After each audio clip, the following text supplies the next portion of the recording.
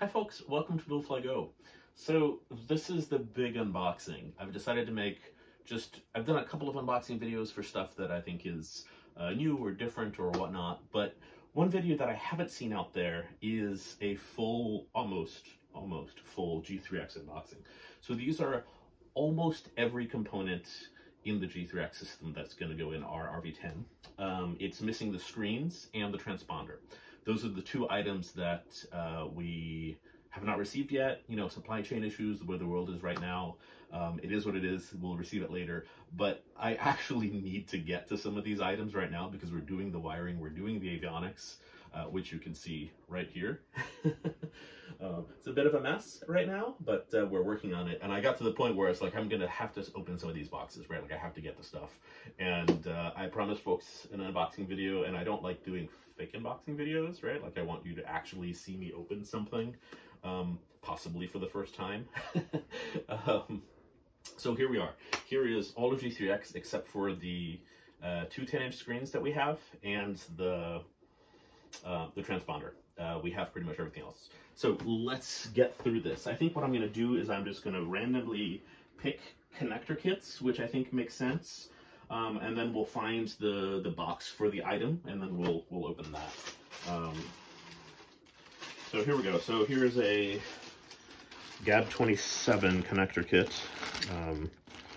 With you can see all of the connectors for the GAD27. I believe there's two big connectors for GAD27. The GAD27 in our panel is going to go over here. On the sub panel, you can see we have the cutout for it. And so the connector kit has the sort of the connector backs and the back shells. So these back shells are really nice. I've purchased a lot of sort of generic, well, even brand name back shells, but Garmin back shells are surprisingly nice. So I don't, you know, while you can piece this together yourself and possibly save a few bucks, you end up with a really poor back shell. So this is well worth it. They give you everything you need. GAD27. This one, I don't believe I've opened at all. This is how the box comes, right? Like it's got this form-fitting foam, and then in a static bag, there's a GAD27. The GAD27 it has like relays for all of your lights, for flap power, for it's got a trim switch and like all sorts of stuff. So it's a big connector over here, the high current stuff over here that you will turn on and off with the discretes that you're wiring into here. And yeah, there's that.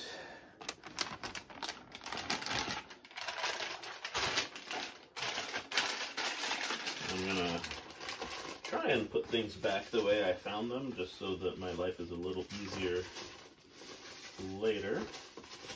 I'm not sure that I'm gonna succeed. It's a lot of stuff. Okay, GAD27 connector kit. Now let's first, okay, let's grab another one.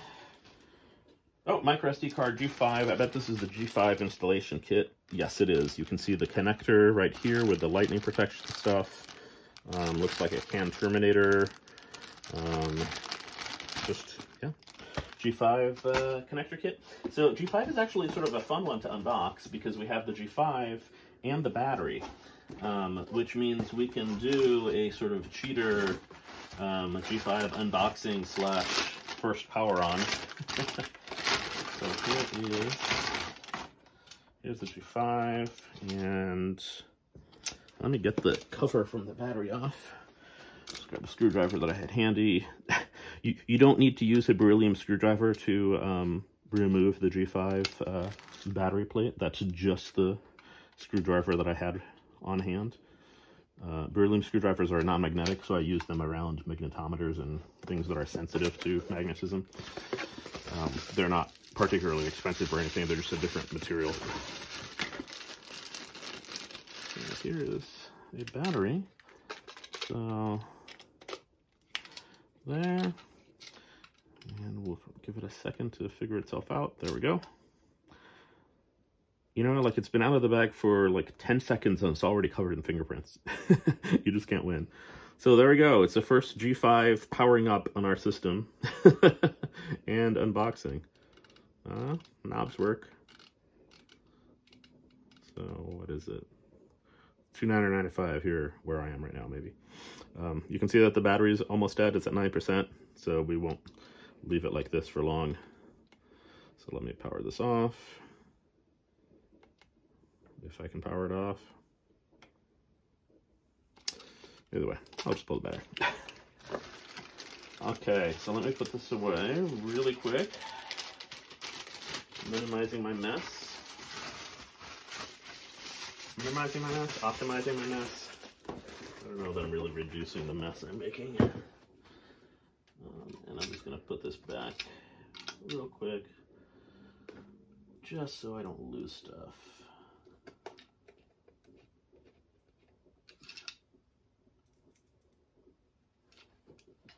Yes, this is the exciting part of the unboxing video where I am reboxing things.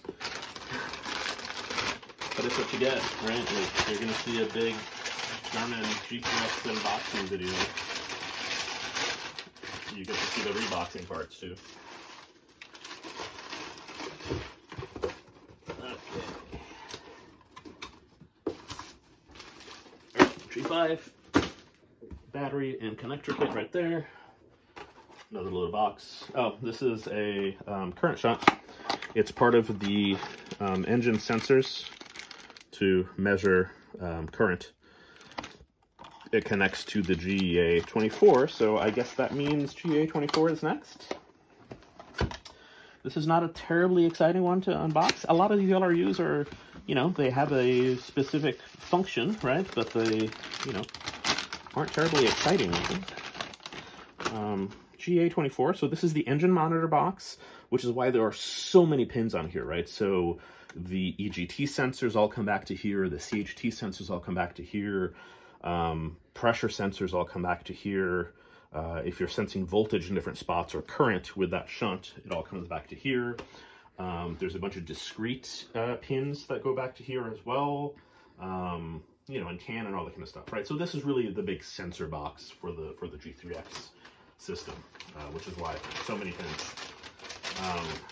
I have heard, I know this is more common in the certified world than the experimental world. I've heard a lot of people say, oh, is it really worth getting the GEA 24?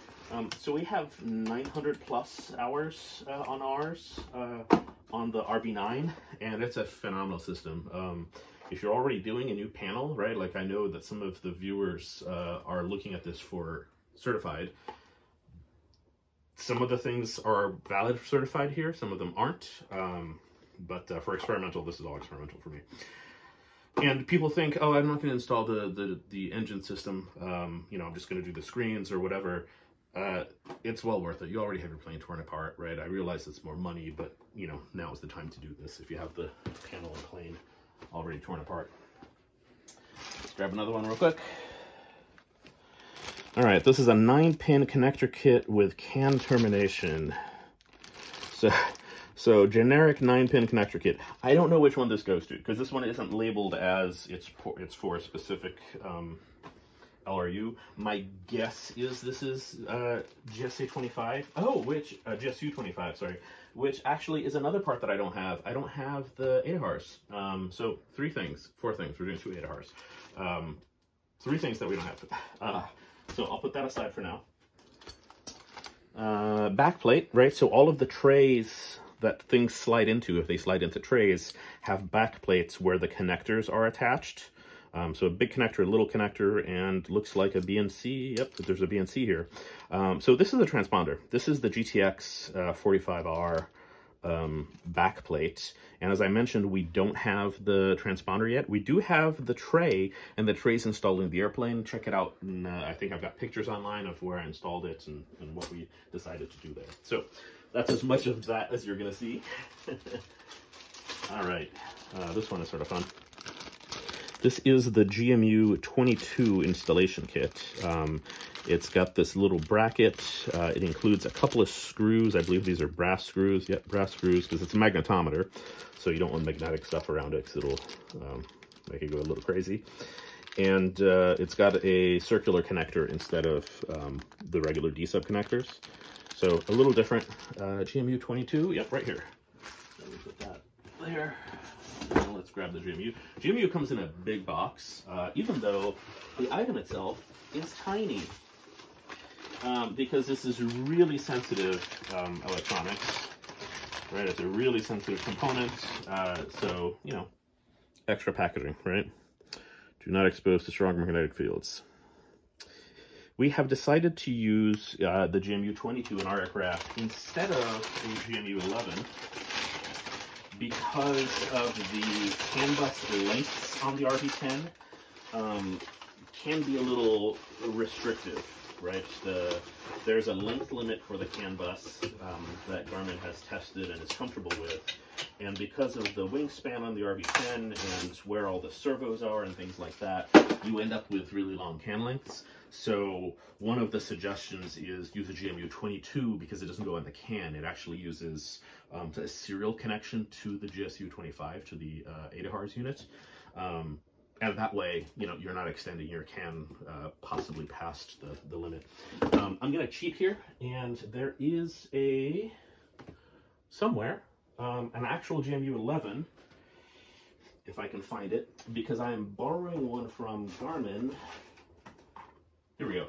There's a GMU 11 because I'm borrowing from Garmin because I want to do a magnetometer check. And it's just... right, like just a little box.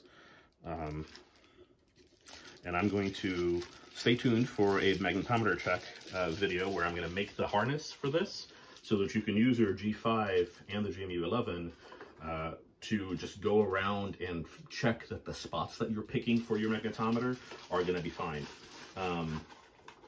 Full disclosure, as usual, I am a Garmin ambassador, so this was part of my sort of my ambassador deal. Was I wanted to do a video with the GMU 11, and even though I didn't have one, they offered to lend me one. So I'm a big fan of powered headsets, right? I don't want to be dealing with batteries for our headset, and this is the LEMO, L-E-M-O Bose plug.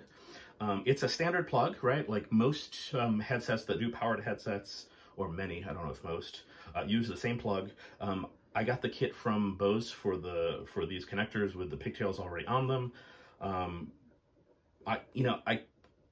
I can't tell you enough how handy it is to just be able to plug your headset in and not worry about batteries ever. Because my headset is always in my RV-9, always plugged into this, I've never had to, never have to deal with batteries. So really worthwhile doing these. I am going to do a quick video later on where I show you where I mounted this and I show you how to wire this. There is a wiring sheet that comes with this, which is in my binder. They're really easy. Very, very much worth doing. We'll talk more about that later. Oh, there we go. GDL remote mount connector kit. This is probably just a DB15. Yep, it just feels like a DB15. And here's the GDL. I don't know what I did with the box for this. I took it out of the box because I was trying to figure out where to put it in the canopy. I'm sorry, in the panel, behind the panel. This is the GDL 51, so 51R, which is the XM radio and XM weather receiver. Garmin used to have screens that had built-in XM receivers in them. They don't anymore. Don't know why. So now there's a separate box that you can get for this. If you have an older transponder or a transponder that does not do ADS-B in, you can get a GDL 50 or 52R. The 50 is just the ADS-B and the 52 is ADS-B plus XM. This guy is getting mounted right there. Let me actually hold it in place. Right there on the panel. And the reason I'm putting it forward is because this gets an XM antenna. An XM antenna right here, which I can open up real quick. And I'm going to put that on top of the dash, which is the same spot that we have it on the RV-9. It's just a tiny little, let's take it out of the bag. Tiny little antenna, nothing special, very low profile. And it looks pretty decent, on the dash, right? It's out of the way, it's black, you don't see it.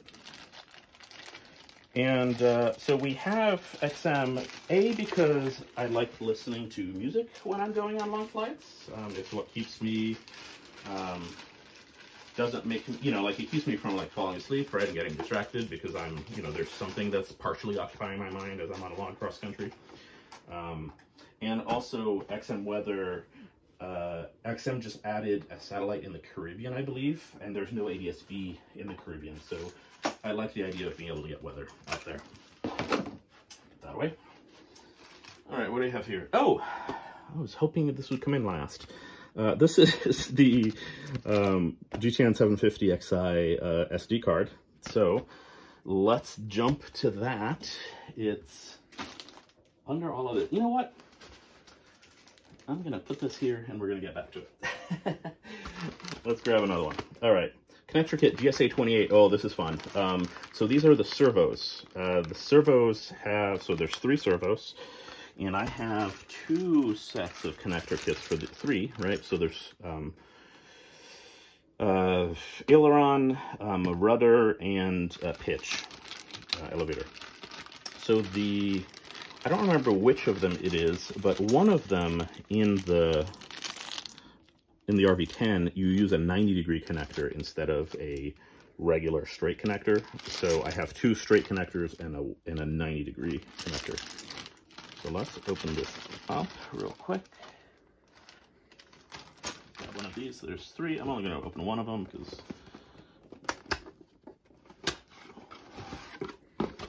this is sort of fun. It's one of the few like, mechanical devices, right? Over here. What do we have here? Oh, the little bracket so that it won't move past center.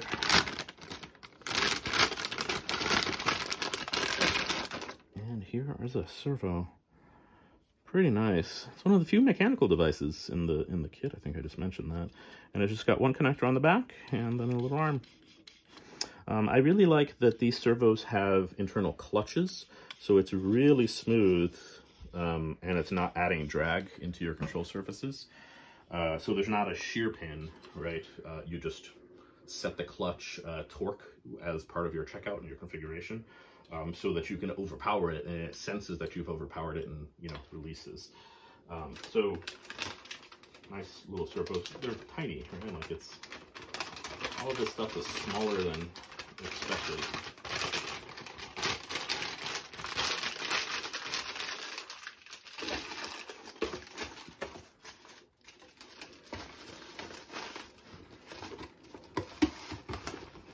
All right, and there are 3 of those. So let's remove all 3 off the couch. And the connectors. Okay. Grab another. Okay, this is GPS antenna. This is a GPS antenna that we are going to be plugging into one of the screens, one of the GDUs. I don't have that screen here, as I mentioned. But this it's an internal antenna, similar to the XM antenna, and it's going to be on the dash as well, similar to how we have on the 9. For the VFR stuff, I'm okay with putting things on the dash. For IFR things, I put them exactly where Garmin tells you to put them. So there's the antenna for the GTNs over here. We'll get to that at the end. And that one is going to go outside the airplane, right? Like following the Garmin procedures for sure on where that goes. While we find that is critically important to go there, this is also very, of course, right, like we're still following the Garmin guidelines, but the Garmin guidelines are a lot less strict about the VFR antennas than the IFR antennas. So internal is valid and okay for this. Make sure to follow the, you know, like read the documentation on where to put the antennas, right? Like it's, you know, you want to make sure that you do it in the right spot. Okay. What do we have here? Oh, okay. Not exactly a Garmin product, or not at all a Garmin product. These are connectors for the VPX, which is the electronic circuit breaker system that we're using. They're just mixed in with all of the other connector kits. So I'll just put this over there. And you can see the VPX and where we've decided to mount it back here. We are still trying to figure out if it's going to be, because the firewall is over here, if this is going to be too hot for it. And if so, we're going to add some fans to like circulate air over here in the back area. Okay. Oh, okay. This is the outside air temp probe. It connects to the GSU 25s, just one GSU 25. And unfortunately, we don't have the GSU 25 here yet. But yeah, this just goes outside. In the RV-9, we installed this under one of the wings. I believe it's under the left wing, near one of the access plates. The rule of thumb that I've heard is you don't want this to be inside the prop slipstream, because the accelerated air that passes through it will sort of distort your temperature, and that'll change your true airspeed and all that kind of stuff, so things aren't going to be as accurate. So putting it out on the wing, even if it's just a few feet off of the sort of the center slipstream, really helps. Highly recommended. Oh, another spot I've seen people put these that I understand is not ideal is in the air intake, the NACA duct on the side of the plane. So that is both near the engine, so you're going to get hotter temps there, but it's also a high flow area. So there are pressure differences and all sorts of stuff. So a couple of people that I've seen this and we talked about it and we actually went and tested it are seeing 2-3 degree differences, which is a fairly big difference when you're, making decisions based off of that. Okay, so what do we got here? Oh, this is a fuel pressure transducer. So we're actually gonna open all of this.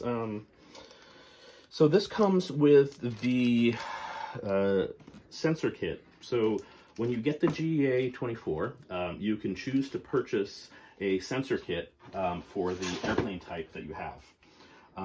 And the sensor kit has not been opened. And I am going to use not a knife to open this because I can't seem to find a knife. So I haven't actually seen what this looks like, so that's sort of exciting.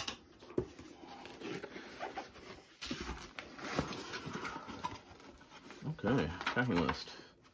Oh good, fuel flow. I was wondering if I had forgotten to order a fuel flow, but it looks like it's in here. Okay, so we have EGT bands, right? So these go on your exhaust tubes. There should be 6 of these. Okay. Sort of get these out of the way. I'm going to make a mess. CHT probes. So there is, on the side of your cylinders, there's a little hole that this probe threads into, and it's your cylinder head temp. There should be 6 of those. Yep. Okay. And then the other 2 pressure sensors. One of them is well, this one's not labeled. We will read the part number off it and we'll know what it is then. So 150 PSIG pressure sensor, a 75 PSIG pressure sensor, and I'm guessing this is another 75 or 150 PSIG. We can actually look. Oh, here we go. It's a 30. So one of these is for fuel pressure. The other one is for oil pressure, and the other one is for manifold pressure. I don't know which is which. We'll figure it out when we look in the, in the manual later. Then we have, I think this is an oil temp probe. Yes, it is. It's an oil temp probe that just threads into the engine and connects to the GEA, so you have oil temp.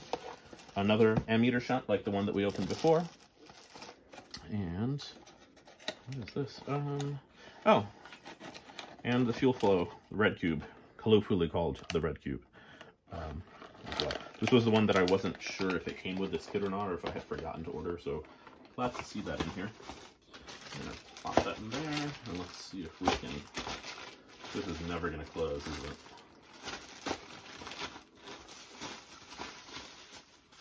Maybe.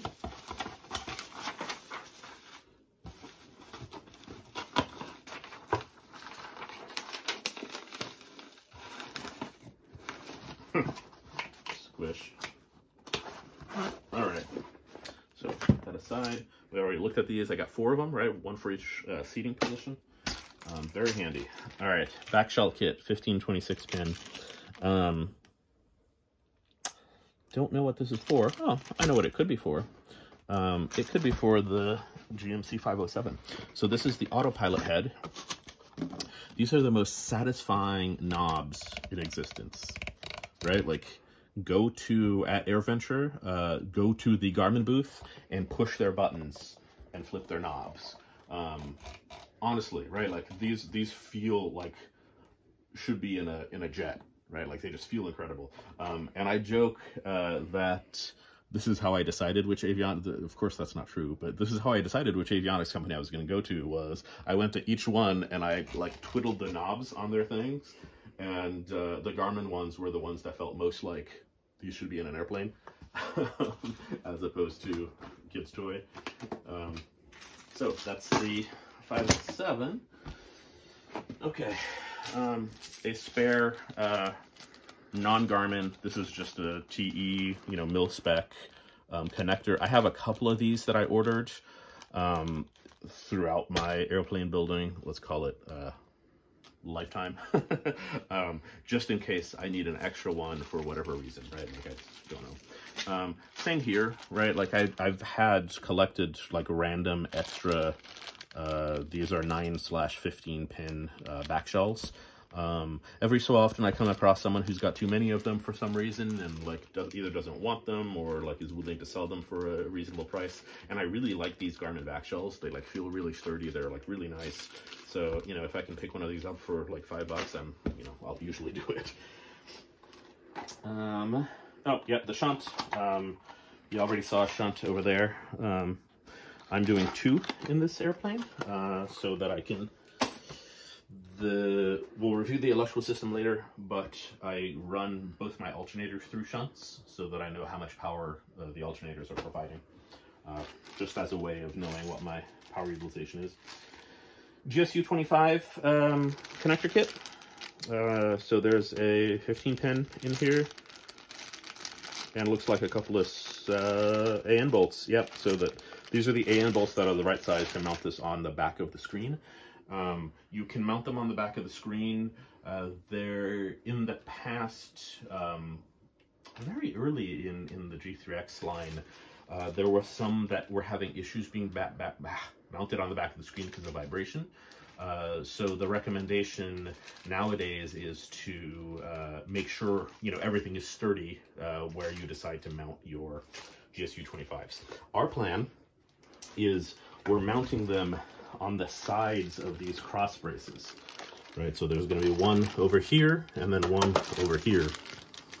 You see we've got the little plexi cutouts that are in there, because those areas are really, really sturdy, right? Like, they're like at an intersection of like 3 different skins, tons of rivets, so really sturdy. On the 9, we have it on the back of the PFD, and it works fine, right? No issues whatsoever. So for us, like, either one would probably work, but we wanted to go with that just for fun. I'm guessing this is the second one. Yep, GSU 25. We're doing 2 GSUs. Oh, GTX 345 connector kit. So amusingly, is there a backplate in here? Do I have an extra backplate? I think there's an extra backplate. No. Okay, it was the big fat connector back shell. It just felt like a backplate. So the Garmin transponders, it seems from what we're seeing, share connector kits, right? So the 345 connector kit is the same connector kit as the 45R.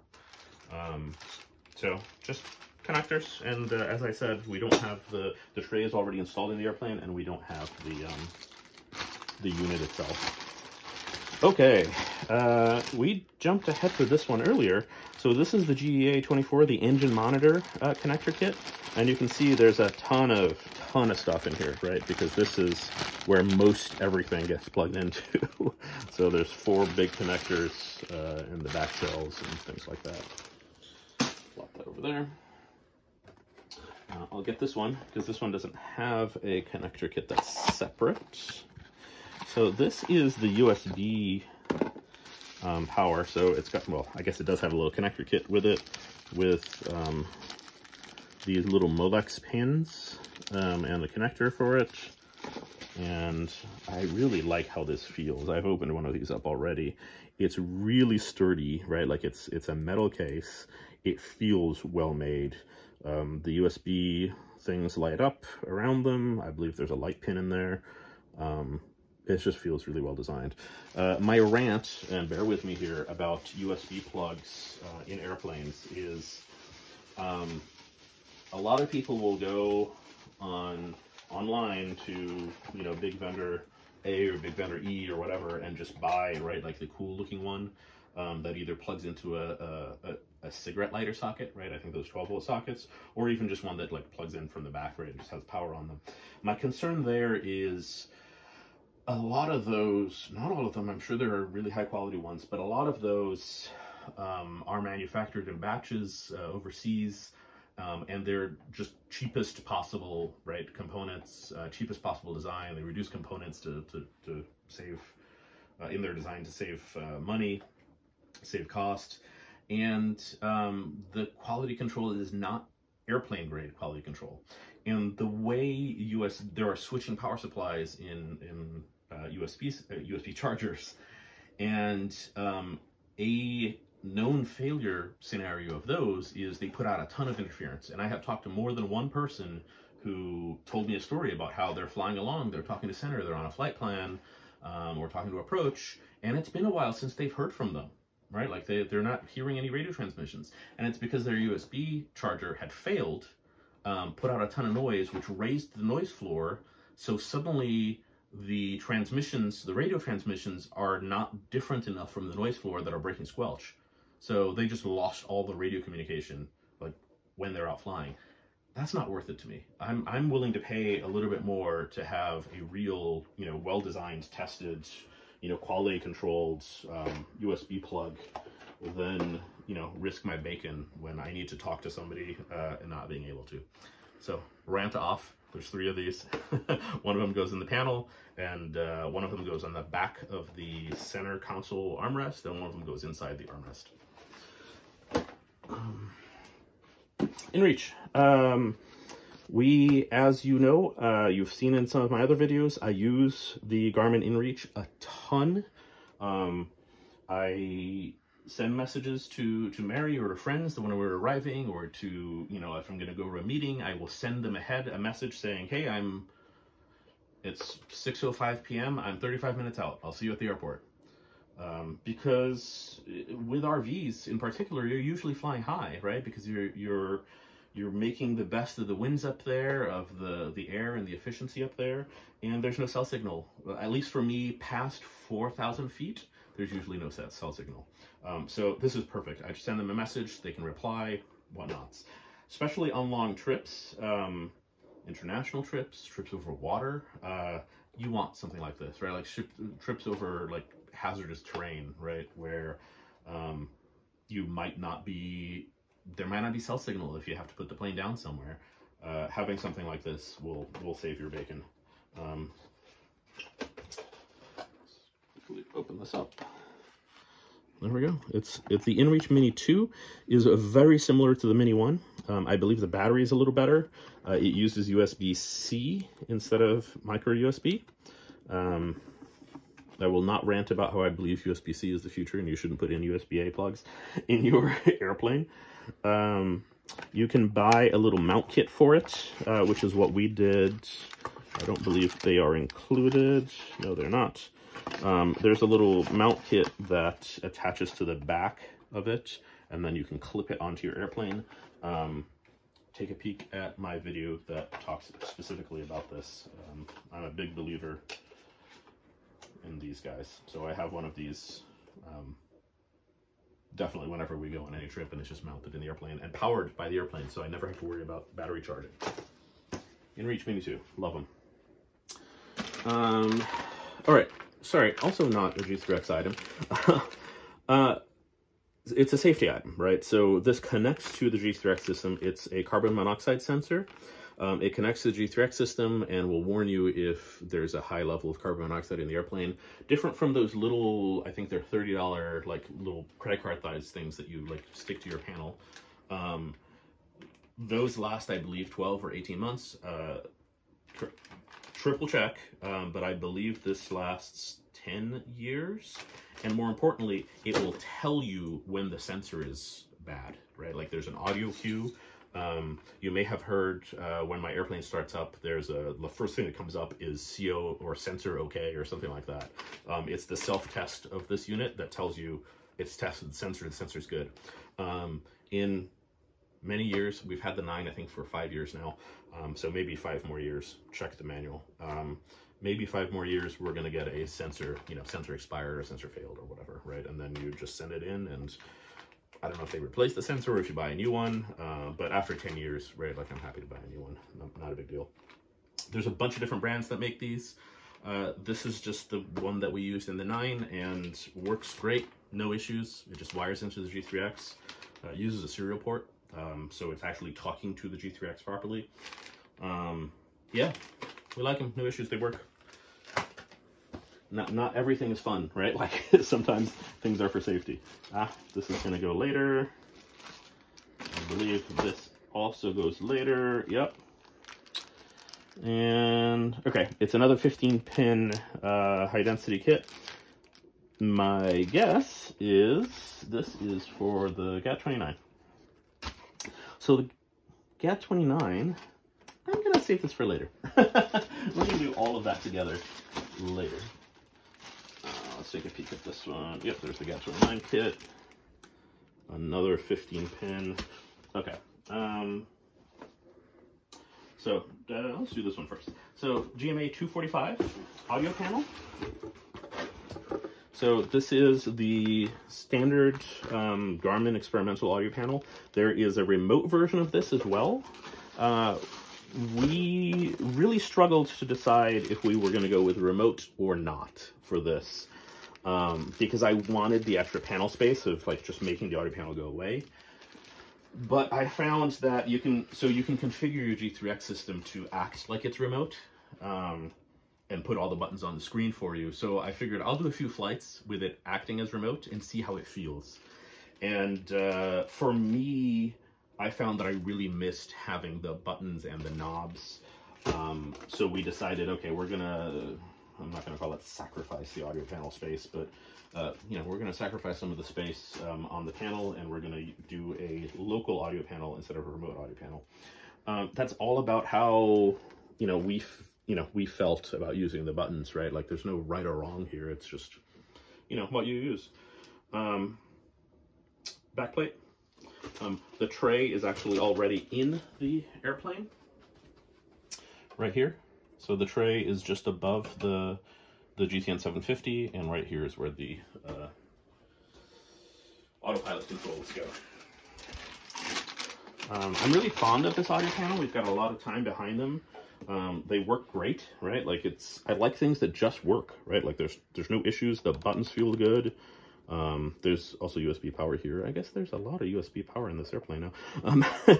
USB power here as well, right? Like the buttons feel good, and they just work, right? Like the squelch works. There's no, gosh, I've flown so many airplanes where the squelch is finicky and you're fighting it and you don't hear things or it's cutting you off. I hate that, right? This just works. What else can I say?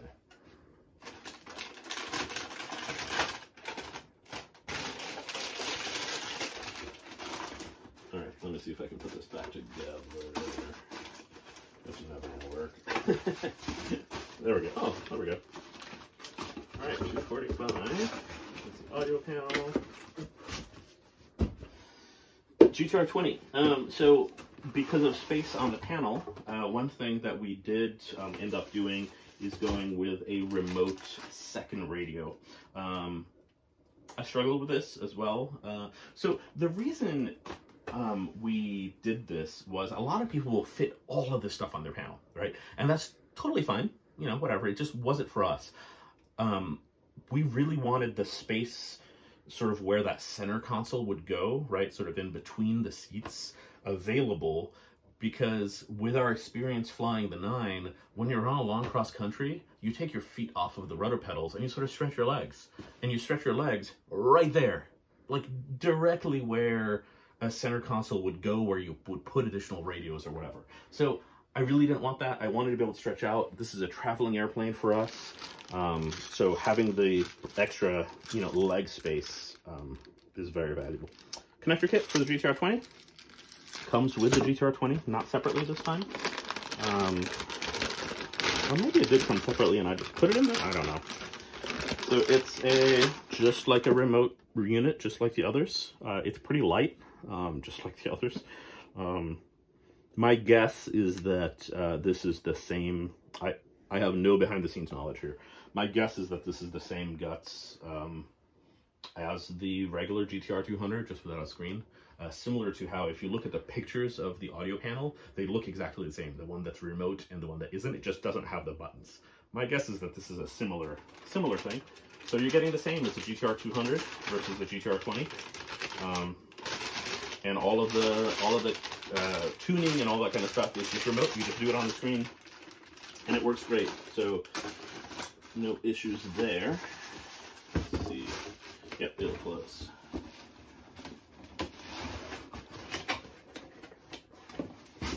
All right, then put these aside, and let's get to the sort of the grand end of this.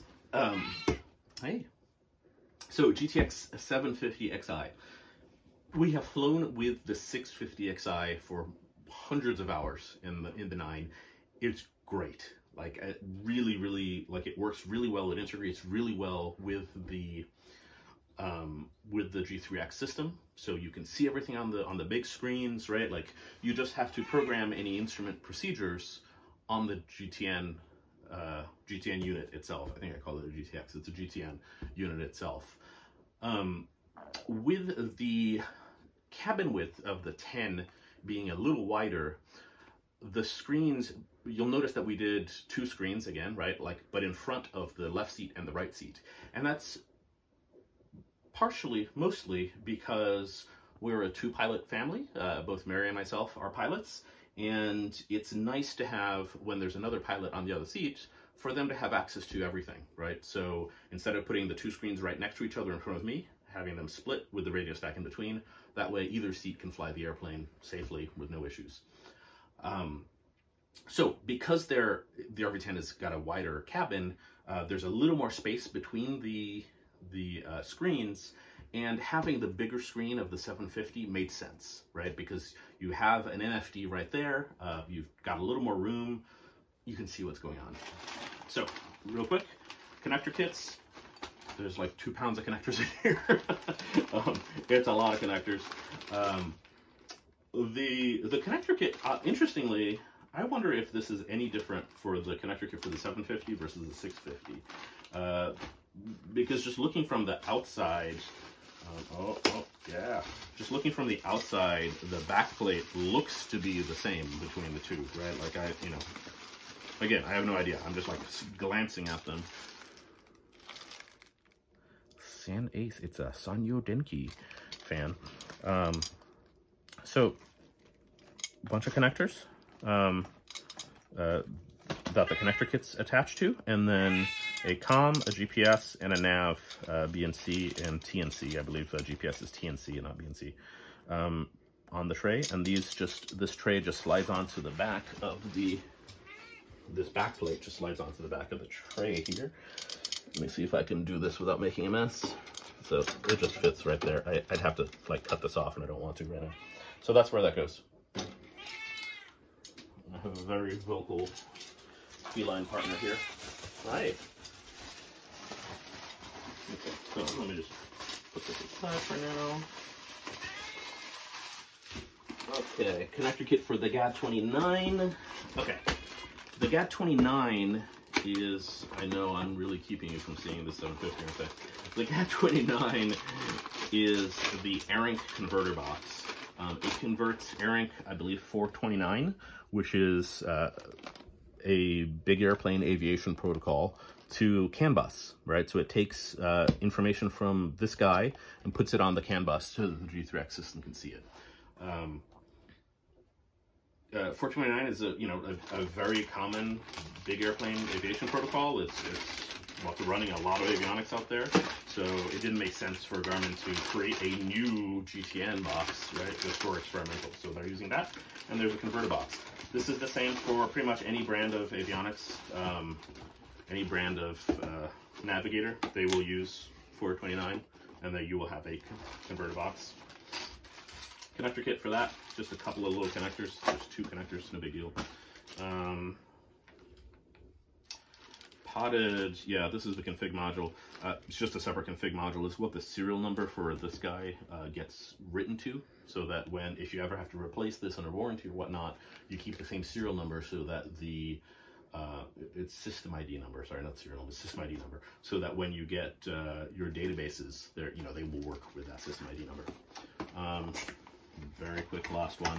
Antenna, just the certified GPS nav antenna. I'm sorry, GPS navigator antenna. As I said, follow the manual to the T. Please don't put these in places where Garmin tells you specifically not to put them.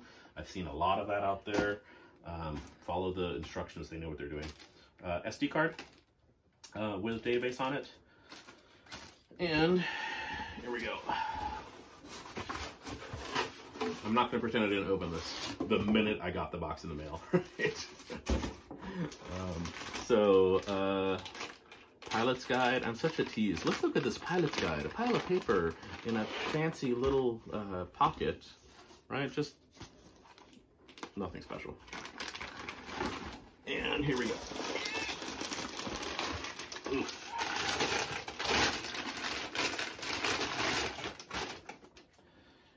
GTN 750 Xi, it's the main source of instrument data, or rather, GPS instrument data. It looks a lot, I wonder if this is thicker. I think this is thicker than taller than the 650. It looks a little taller. I think there might be one extra connector on this. I don't know. Anyway, big screen. It's got a screen protector on the front, which is why it looks funny. SD card on the front. You know, knobs that feel like airplane knobs, right? I'm very particular about that. I want my airplane knobs to feel like airplane knobs. Yeah, and it just slides into the tray. You can see the tray over here. Oh, I haven't done this yet. I don't even know if it's gonna fit right now because of how things are set up. Yeah, it'll go that far because there's a delta. But anyway, so it'll be in there. It's the bottommost item. Yeah, this is it. These have been back ordered forever, so I'm really glad we were able to get one. And I will never be able to get this right. Maybe. Maybe not. So, what was over here? Did I miss? No, this is the GMU 11. My original InReach, the Mini 1, that we upgraded to the Mini 2 in the RV-9. That's it. So that's unboxing of almost every G3X component. You got to see them. I do have a video as well that goes through the G3X worksheet. There's a worksheet that Garmin puts out that covers all of the items and helps you select which ones. So check out that video. It just covers walks you through picking your G3X system. Once we have the screens for the G3X, I'll do a quick unboxing on that, just so you can see what they look like. And the transponder, and it looks like we're missing the GSU-25, which are the ADAHRS boxes. Supply chain, right? It is what it is. We'll get them eventually. There's still time. We've got a lot of wiring to do. But yeah, follow our other videos. Watch the wiring videos that are going to be slowly trickling out. And if there's something you want to see, just let us know. You know, like ask in the comments. If there's something that I have done terribly wrong here, I'm sure you will tell me. And thanks for watching. We'll see you soon. And a cat.